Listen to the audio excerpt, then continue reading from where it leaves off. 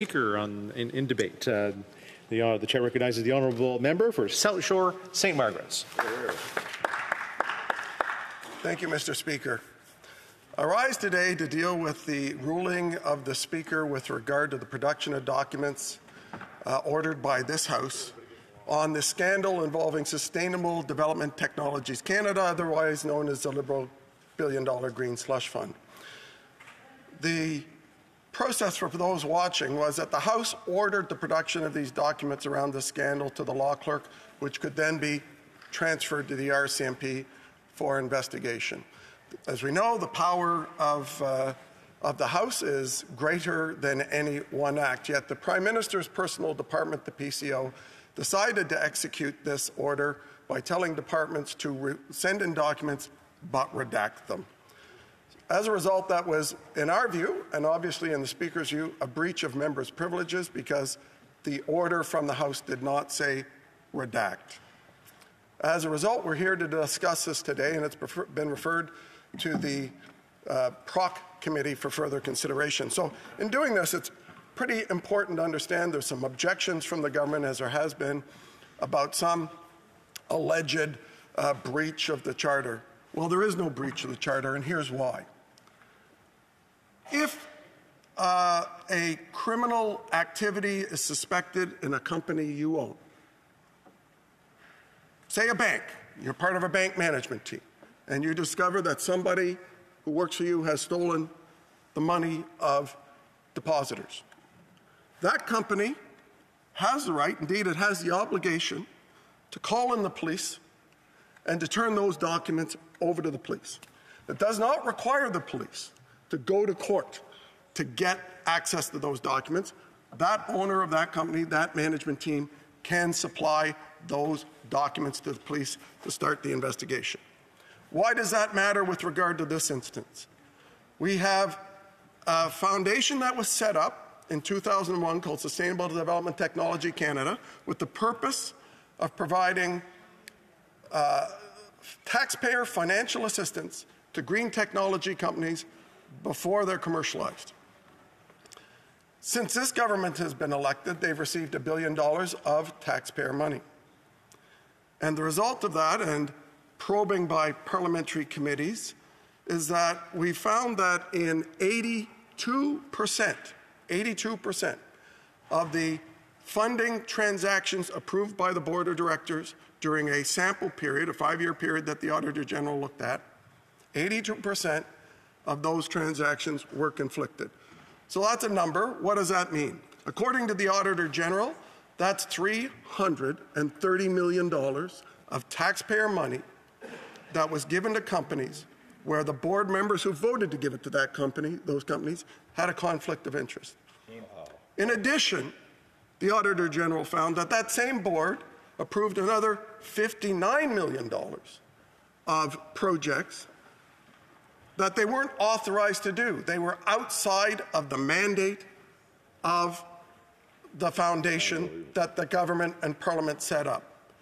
They broke the SDTC contribution agreements, and these directors broke the conflict of interest laws of Canada as public office holders, and they broke the SDTC Act. So how did they break them? What does that act say? Those two acts say. You know what they say? They say that a governor and council appointment, a person appointed by the government entrusted to oversee taxpayer money, is not to personally profit from their work on that committee as a GIC appointment, and neither is their family. Yet that's exactly what happened. It's exactly what happened. And the Auditor General found in a 5-year period where there were 405 transactions approved by the board, the Auditor General sampled 226, so only half of them, and found that 186 of those 226 transactions were conflicted. That's the 82%. That's the $330 million. If the Auditor General looked at all 400 transactions, statistically, that would probably mean the rest are just as conflicted. And that 400 transactions is $832 million of taxpayer money. So these Liberal hand-picked appointees of the Prime Minister from the chair on got themselves into a position to benefit their own companies. So how did they do that, and what were their conflicts? Every transaction, every bit of money approved by the billion-dollar green slush fund, every single dollar had to be approved by the board of directors. And the way the system worked was that beforehand, they would send out a note of what transactions were on the board, and directors would declare a conflict. So at the beginning of every board meeting, they'd say, here's the list of transactions we're considering. Here's the list of which directors are conflicted with which companies. So now let's go to work. And in some cases, the director would stay in the room, according to the minutes, while they were voting on their own project. In other cases, the director would get up and leave the room while they voted on it, and then that director would come back into the room, and the next director would get out of the room for their project. A nice little tidy conspiracy of conflict of interest to enrich themselves and the values of their companies. One director in particular was particularly aggressive at this. Appointed in 2016 by the Prime Minister, her name's Andrée-Lise Méthode. She runs a venture capital firm called Cycle Capital and Green Technology. And Andrée-Lise Méthode, her companies before and during her time on the board received $250 million. That one director, her companies received $250 million in grants from SDTC. Now, some of that was before, and I'll talk about that before in a minute, but while she was on the board, 114 million went to companies, green companies that she had invested in. And during her time on the board, the value of her company, Cycle Capital, tripled. Because getting an SDTC grant is a stamp of Government of Canada approval, which allowed those companies to raise other funds. You'll never guess who her lobbyist was. Any guesses? Any guesses who her lobbyist was? Her in-house paid lobbyist for 10 years before he was elected? The current radical Minister of the Environment. Wow. While he was lobbying for Cycle Capital, the current radical Minister of the Environment got $111 million. And not only that, that minister lobbied, according to the Lobbyist Registration Act, lobbied the Prime Minister's office and the Industry Department 25 times. 25 times in the year before he was elected. And guess what? For all his hard work, he owns shares in Cycle Capital, and he still owns those shares. He's not answered how much the value of those shares have gone up since they've been granted and since that company got this kind of support. But if that wasn't bad enough, this particular director in 2022 left and went to the Canada Infrastructure Bank Board. And what's the first thing that she did at the Canada Infrastructure Bank Board? Voted $170 million of infrastructure bank money for a company owned by the chair of the Green Slush Fund, Annette Verschuren. Now, Annette Verschuren also sought $6 million for the Verschuren Center at Cape Breton Center, at the Verschuren Center at Cape Breton University, because it was failing. SDTC said no when it went through the process. This is a conflict. But in emails, they said, we will help you find money from other government departments. And pretty soon after that, her company got the Verschuren Center got about $10 million, $12 million from ACOA and ISED. And her other companies got $50 million from Natural Resources Canada. And then, of course, there's the Infrastructure Bank one. This is the story that we see. 9 directors, according to the Auditor General, made up those 186 conflicts. Now, that's why the CFO of the Industry Department, when the whistleblower called on him, said, and sat down with him, said, this is way bigger than the Chrétien government sponsorship scandal, which was $42 million of taxpayer money going to advertising agencies and friends of the Liberal Party. Way bigger.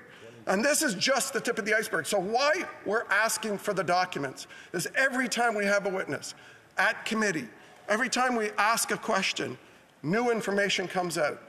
The government has opposed us at every step of the way of getting those documents, and we know why.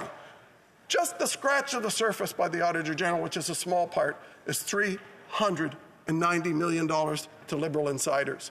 That's what they're trying to hide. That's why they're opposing this production order to be turned over to the RCMP. That's why the Prime Minister's personal department, the PCO, defied the order of this House to produce these documents and ordered departments to redact all the sensitive information out. And surprisingly, they used a lot of black ink when they put those things in. They really went through a lot of toner on photocopiers when they printed this thing out because it's all blacked out. What are they hiding? What they're hiding is more malfeasance and abuse of the taxpayer money. Because we know that little bit that we've seen, 226 of 400 transactions by the Auditor General, is just the tip of the iceberg. And that's $390 million. Apparently, that doesn't concern Liberals for some reason. It doesn't concern them that this happened. It doesn't concern the Minister of Industry, who has had not a single meeting with the new acting board or the NRC where he's proposing it. And you know what? That new transparency that he said he would do in June, they're giving out money again, and not one single bit of information is available anywhere on the website. SDTC used to put out a quarterly report on every company, every single company. They no longer do. It's silent, it's hidden. And the corruption of this organization and the 9 Liberal directors in abusing taxpayer money in this way is beyond anything I've ever seen, and I know many members of this House have ever seen. And Mr. Speaker, I understand I will continue with enlightening the House after question period. The honourable member will have 8 minutes remaining when we do return to debate on the issue. As quickly as possible. And I believe when we left debate on the privilege motion, the honourable member for South Shore St. Margaret's had 8 minutes left in his debate before going to the 10 minutes of questions and comments.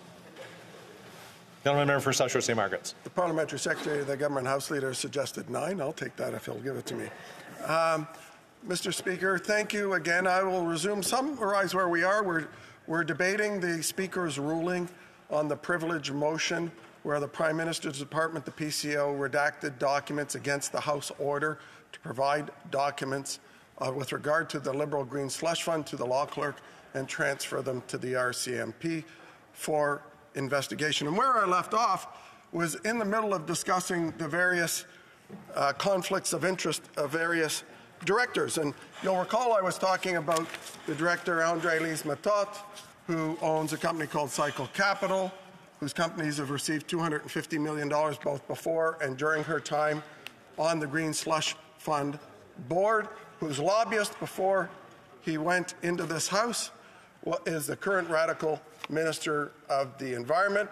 In his time as the lobbyist for Cycle Capital, after lobbying 25 times in his last year before entering this House, the PMO and the Industry Department, they received over $100 million in Green Slush Fund money to Cycle Capital.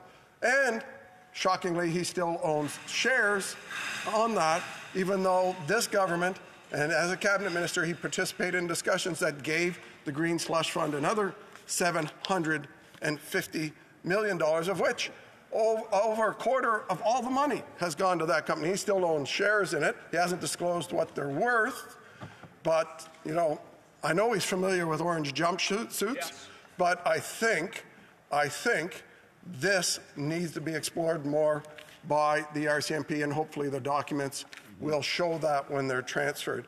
Now, I will speak also about another board member appointed, handpicked by this Prime Minister, Guy Ouimet, who has admitted in committee that $17 million of Green Slush Fund money went to companies he has a financial interest in.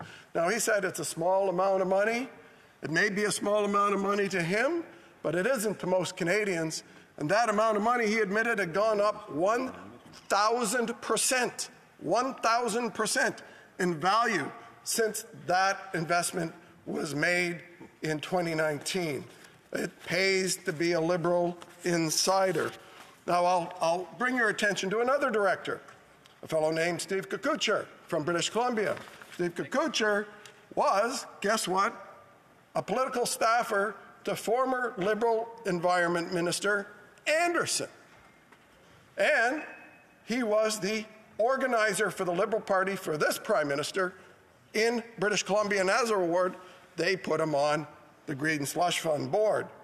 And surprisingly, we have another Liberal on the board whose companies that he had a financial interest in of almost $5 million on his time on the board. The companies he had a financial in received from the very board he was serving on. He said they were small amounts of money, but in committee, unlike Mr. Humet, he didn't have the courage to say how much the value of his investments have gone up, and that's why these documents need to be produced and why these directors need to be investigated. We all know about Annette Verschuren, so let me talk to you a bit about one of the funds that was established, or one of the processes that they established. They established something called accelerators, and those accelerators were outside organizations that the board hired to vet proposals and make recommendations to the board. Guess who some of those were? An organization called the Verschuren Center at the University of Cape Breton, which is in the name and set up by the chair of the Green Slush Fund. Mars District in Toronto, U of T, you probably know that. Guess who chairs Mars? The chair of the Green Slush Fund, Annette Verschuren. So companies would be screened through organizations board members controlled, and shockingly, their companies got recommended for funding to the board. That's just a pure coincidence. 82% of the transactions that they approved, 9 directors were conflicted with. These directors do not represent 82% of the green technology industry in Canada, yet their companies got 82% of the funding. Strangely, pure coincidence with these hand-picked directors from the Prime Minister. So what we're debating here is this issue of systemic conflict of interest and corruption in this Green Slush Fund. We only know right now about $390 million because there has not been a forensic audit done by the Auditor General. The Auditor General did a sampling of things. The Ethics Commissioner has not investigated any of the other directors other than the one that my colleague from Leeds Grenville asked to be investigated. And when I asked the Ethics Commissioner if he had power to investigate anyone who's a GIC appointment, he said yes. When I asked the Ethics Commissioner why he had not investigated the other 8 GIC appointments put out in the Auditor General's report as having conflicts of interest where money flowed to companies they had an interest in, you know what the Ethics Commissioner said before committee? What would be the point of that? What would be the point of investigating GIC appointments of people who are no longer on the board? That's what the Ethics Commissioner of this institution said. I said, perhaps because we pay you to do that, the taxpayers pay you to root it out, to discover and expose conflicts of interest of GIC appointments by these Liberals, of feather bedding, insiders, funneling money. Perhaps you should do your job for a change. He isn't doing his job. He was shocked that anyone would ask him that. So why is all of this important? Every one of us here is sent here to be very careful at expending and spending the very hard-earned money that Canadians make that we are privileged to oversee. That's an essential part of our job. This organization stuffed their own pockets with taxpayer money. Yet these Liberals are fighting it. They say it's not our role. It's not our role. The taxpayer money was authorized by this Parliament. we oversee, and the Minister of Industry is responsible. For 40 months, he sat there with an ADM in every meeting, this current Minister of the Environment, and did absolutely nothing until it made it into the press. This is corruption like we've never seen in Canada. This is why we've asked for the documents, because they're hiding documents. This is why the Liberals are resisting the hiding of the documents, because they know there's more corruption there with their hand-picked directors. And if we were a private sector institution, we would be turning those documents over to the police to investigate. And that's our job. No, it's not just the police's job to go to the courts to seek that. It's our job to expose the corruption and the things that we've authorized money for in this Parliament. It's our job, and it's time they start caring about it.